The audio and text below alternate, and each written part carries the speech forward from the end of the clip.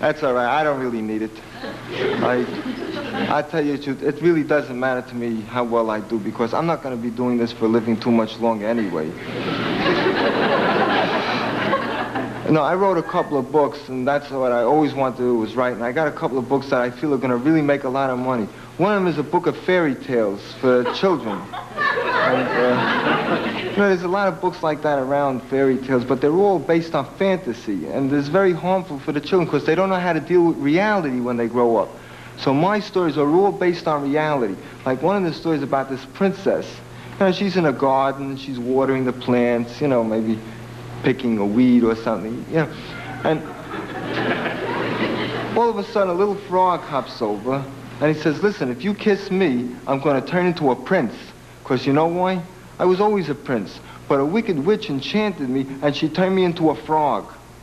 So she picks up the frog, and she kisses the frog, and then nothing happens.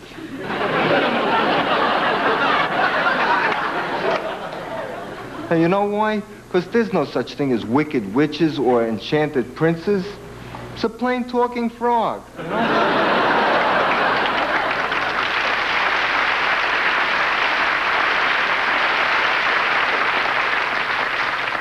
That's nothing, that's just a light work. I wrote a much more serious thing, sort of a philosophical work. It's called A Physical or Metaphysical Witch. See, it's like the title is a question, then you have to read the book to find out.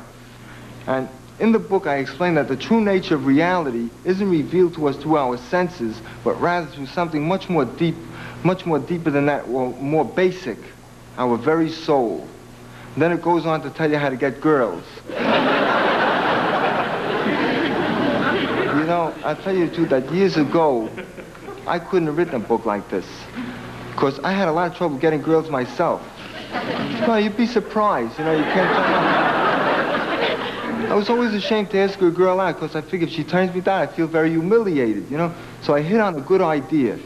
I asked the most unpopular girl in the whole school to go out with me, you know, and she jumped at the class. You know, nobody ever asked her to go out. So we went out together, and then I found out why she was so unpopular. She used to carry around in a handbag a little pen that shot out tear gas.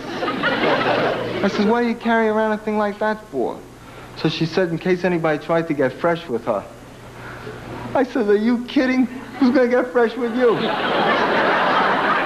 The next thing I couldn't see.